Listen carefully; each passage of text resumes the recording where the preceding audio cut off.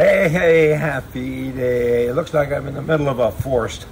The wind is blowing. You see those lemons in the tree behind me? They're green. Hey, soon we'll have lemonade out of a lemon. Kind of sounds like politician stuff. Hey, let me firstly now thank all of these people in India. You know what? I'm old, I'm lonely, and thank you so much for calling me 2 or 3 times a day to check on my well-being and ask me if my car warranty is okay and so on. It's so nice to be engaged each and every day on the telephone. Otherwise, it'd be so boring. Hey, just saying. You know, sheriffs in the U.S. today, every now and again, they get pushback to laws that the lawmakers make that they just won't enforce. And that's going on in Oregon right now. There's like more than half a dozen so far and more coming apparently. Sheriffs saying, we're not going to enforce those gun laws. That's dumb. Not only is it dumb, it infringes on the Second Amendment, and you just can't tell people that you can't have 11 bullets in a magazine, you can only have 10. And what's up with that? And these guys don't do bad things because they're good guys and they have licenses. They pass background checks to get guns, and now you're doing all this other stuff, restrictions and so on. So congratulations, sheriffs, and good for you. Canada, you have people there now that are saying, in government, people saying, hey, white nationalism, it's an active threat to the Canadian Armed Forces. Wow, our counterintelligence unit is under-resourced and unable to proactively deal with this issue. There's too many white people in the military. Really? Don't you just need warriors? I mean, forget about all this diversity, and I've spoken about this before, and these liberals, they continue to say, you can't be white, you gotta be a different color, and you gotta kind of have a limp wrist, you gotta, diversity, include, blah, blah, blah. That's craziness. You want warriors in there. It doesn't matter what color you are. It doesn't matter if you're straight or not. Just get somebody in there that can win, kind of, sort of. Hey, it's official when you get talking about liberals, because that's who's doing that kind of stuff. You know, their wheels, they're just, all the wheels aren't on the bus. That's kind of it, what's going on. I mean, rah.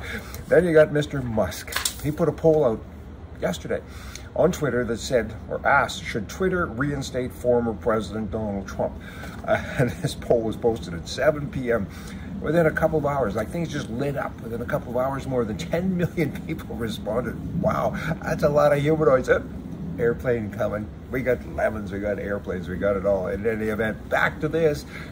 Most of them said, yes, reinstate them, get them back, we like them, we want to listen up. That's kind of cool. Hey, when you have a poll and you get that kind of response, you kind of know you got a real vehicle there.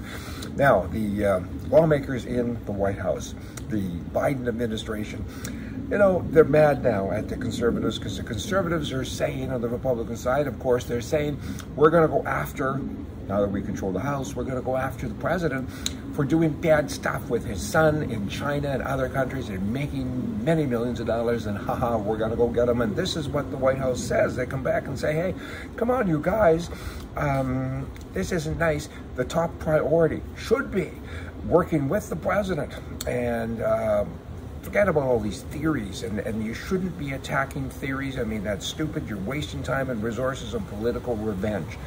These are the same people that went after Trump every second of every day. They said before he was even sworn in, they said, we're going to get him impeached.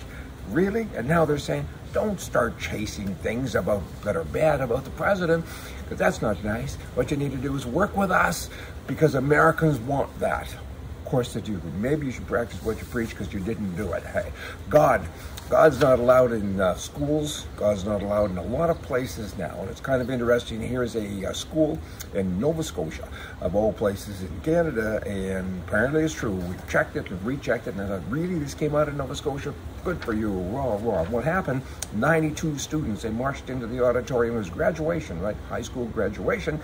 Students' parents had been fighting for many, many months aggressively with the school board and teachers, saying, we want a prayer. We want to pray before that, thank God for all of the stuff that's going on here.